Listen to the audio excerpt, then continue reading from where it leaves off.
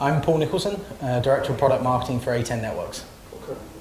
What was the main message of your presentation? There was a couple of different things, but basically IPv6 is more mature than it was a year ago.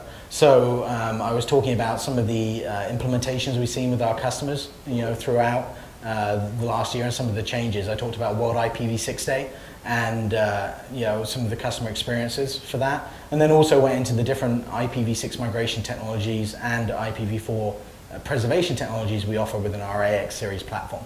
Okay. Do you have any advice for IPv6 professionals? Yeah, so the first thing I'd say is people should, if they're not familiar with IPv6, is basically try some of the technologies which are quite easy to start off with. So for example, SLBPT or SLB64 on a website is very easy to enable right now, so you can get some hands-on experience. And then also with all the different solutions out there, one solution doesn't fit all. So basically read and do research on the different solutions and see which one best fits your network, because we don't necessarily advocate one specific one for your network, because every network is different.